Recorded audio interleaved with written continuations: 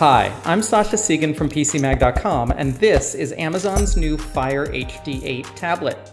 This is a low-cost tablet that's good for consuming Amazon content, some web browsing, and some limited games, but not really much else.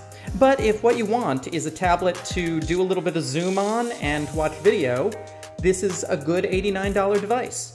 So the first thing to notice about this $89 tablet is, of course, it comes with ads on board. The lock screen has ads on it. You can spend a little bit of money extra to get the ads removed. When you open it up, you get to Amazon's custom interface over Android 9. Now, this is not Google Android. This is Amazon's own Android-based OS, which does not have the Google App Store in it. This is really important. Amazon's App Store has a lot fewer apps than Google's App Store does, and it's hard to install apps that aren't on Amazon's App Store. So what you're mostly doing with this is consuming Amazon content. Alexa, show me a recipe for dry-fried string beans. Okay, for dry-fried string beans, here's a few recipes. Alexa, choose number 1. Dry-fried string beans from Food Network takes 35 minutes to make and has 4 stars with 1 rating.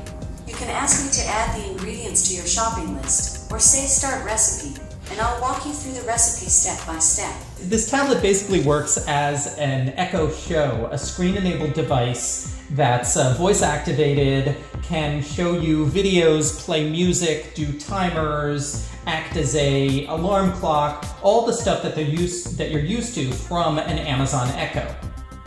So now if you want to play Amazon Music, if you want to watch Amazon Video or Netflix or Hulu, but less so, if you want to read Amazon books, this tablet is also fine. Here's what a book looks like. The screen isn't great. It's an 8-inch 1280 by 800 screen, but it's fine. It's definitely fine for reading books that are like this. Now, if you're tending to read comics, for instance, you'll find that the screen is fine for standard one-page layouts, but it's not quite high-res enough for 2-page spreads. Let's take a look at some of the other things here. Now, there's a 2-megapixel camera on the front. There's a 2-megapixel camera on the back. Standard headphone jack, USB-C port for charging. It's the first Amazon Fire tablet to have USB-C, which can make it easier if you have a lot of other USB-C devices around your house.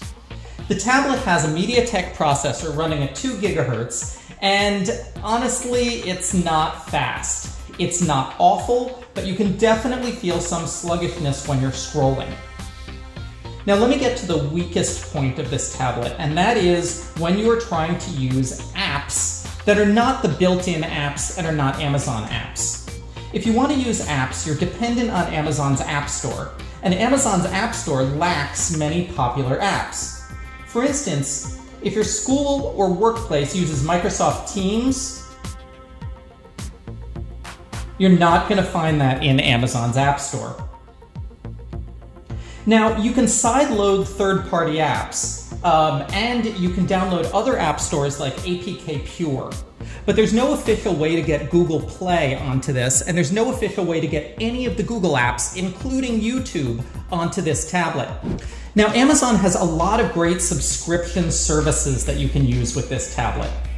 For instance, there's Kindle reading subscriptions, and there's Amazon FreeTime for kids. FreeTime is a great use for these kinds of tablets. It loads up the tablet with a lot of video, a lot of kids apps, like apps from Toca Boca that are very popular with kids. Really turns this into a backseat or couch side entertainment station for smaller kids. Because this is a very plastic tablet, it's relatively durable.